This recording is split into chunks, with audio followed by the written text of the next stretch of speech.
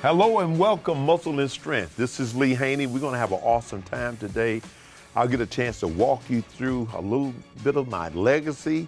You'll get to see my home. We'll get to talk about some of the trophies and some of my experiences. Appreciate having you guys here. Come on.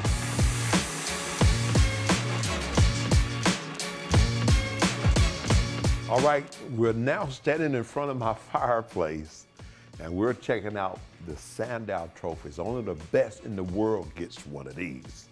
I got 8 of them, which makes me a bad motor scooter. So anyway, guys, as far as which ones were the first to the last, I'm not sure. All of these guys are, as you see, the same nationality, Sandows. And just a little bit of history about the Sandow trophy. Eugene Sandow was the first documented strongman other than Samson in the Bible. So this has been a trophy that epitomized the greatest physique in the world as far as the IFBB is concerned in the world of professional bodybuilding.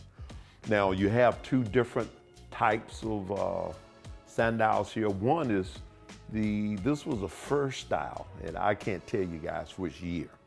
Then you have the other one here that's a little bit, have a smoother base. And a lot of people say, well, Lee, why didn't you do 9 or 10 Mr. Olympias? I took this as an omen. There was only enough room for 8, so 8 was enough. And very proud of that. You see here the plaque in the back. That was given to me by Mr. Ben Weider himself, who was the founder of the International Federation of Bodybuilding. That is a Distinguished Service Award. And it was truly an honor to receive that. And this is also a medal given by the IFBB, again, Mr. Ben Weider, for the Achievement Medal. So I was truly honored to receive all of these different type of awards from the IFBB.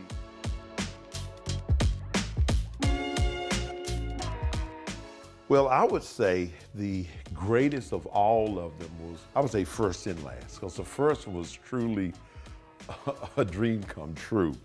You know, winning the first one said, wow, you've arrived, you've made it. Mr. Olympia, that's a miracle in itself. And at that point I said, well, you know, 1 Olympia is great, but I would love to do at least 3 Mr. Olympias.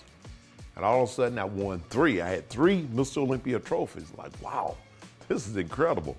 Then I thought to myself, well, how about 5? Because 5 is a record in itself. You know, Serge Olivier had won 3, Frank Zane had won 3, so let's try to at least best their record. And I was successful in doing so by winning 5. But after getting to 5, I said, well, okay, 7 in a row is a record in itself because I only had won 6 consecutive wins and still had 7 overall.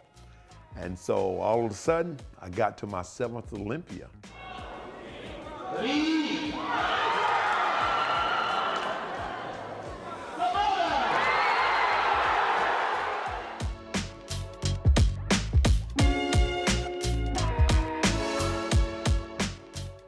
And at that time, I said, well, listen, this is a record in itself. No one has ever won 7 consecutive Mr. Olympia trophies.